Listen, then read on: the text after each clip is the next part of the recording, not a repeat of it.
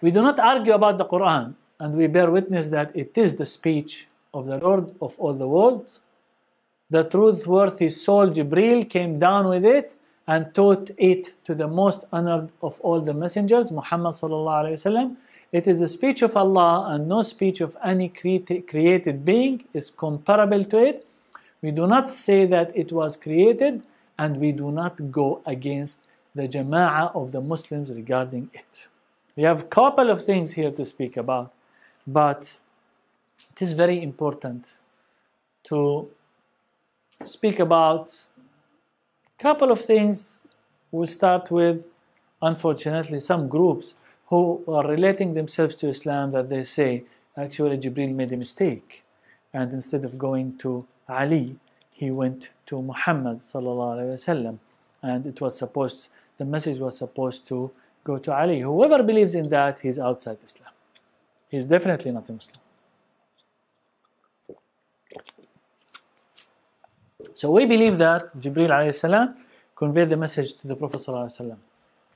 This may mean that we do not hold such erroneous ideas as the heretics hold and try to make them prevail over the truth.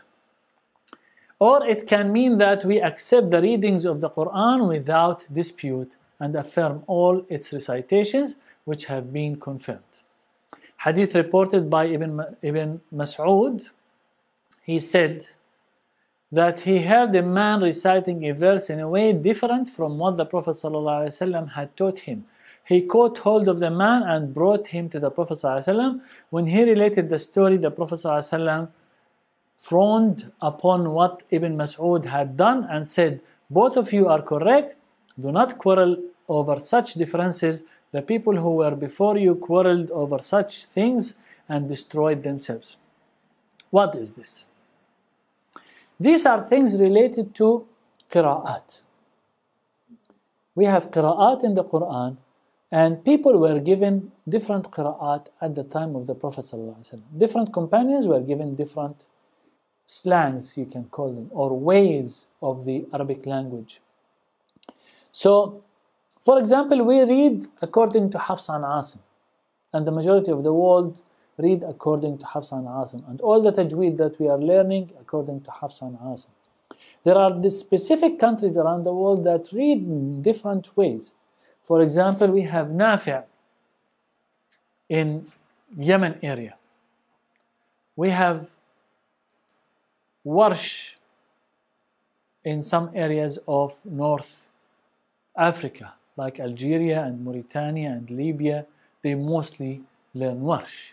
So when we hear them, we will say, what is this? Is this the Quran? Yes, we do not dispute.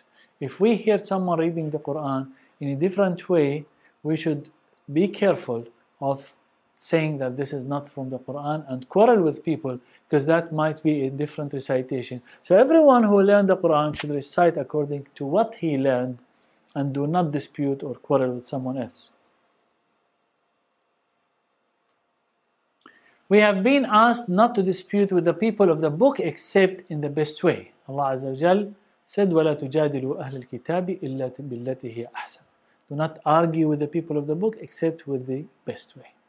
So even the people of the book, Christians or Jews, we do not argue with them except with the best way. We should never argue with those who are righteous except in the best possible way. So if you find a righteous person, a practicing person, and you are discussing with him something, you should not argue with him except in a good manner. And you should not have, even if you disagreed, and that's human beings. Even pious people disagree with each other, and righteous people disagree with each other. That should not lead to hatred in the heart. That should not lead to anything, because we do not argue. We try to find the truth, and if we disagreed, if we are different, that should not change the hearts. As for the words which the faithful Spirit has brought down, they refer to the angel Jibreel, peace be upon him. Jibreel has been called a spirit because he carries to the prophets amongst mankind the revelation that gives them life. And so Jibreel alayhi salam was the one that revealed all the messages to the messengers during the history of mankind. The words "and communicated to the leader of the messengers" clearly state that the fact that Jibreel taught the Quran to the Prophet ﷺ, so Jibreel was the one who passed the Quran to the Prophet ﷺ. The words "we do not believe that it was created," and we avoid going against the belief of the Muslim community, contain a reprimand of those who say that the Quran was created and thereby oppose the Muslim community. So we mentioned about the argument of whether the words of Allah are created or not created, and the argument about that. The elders of the Ummah agree that the Quran is in reality the uncreated speech of Allah Azza wa Jal. And this is what we believe.